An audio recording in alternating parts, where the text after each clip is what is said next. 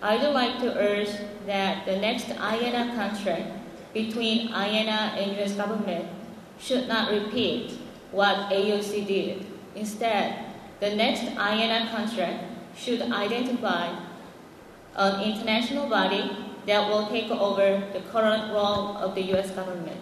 Since the IANA contract is to expire in 2011, as Ralph said, I would like to remind the IGF community here that we, international community, have only more than a year or so to identify the international body.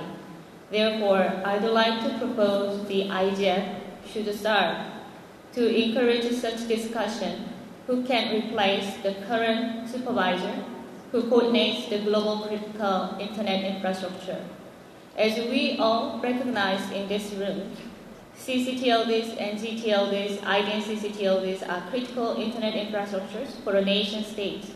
The global coordination of a critical infrastructure of a nation state should not depend on another nation state's disposal.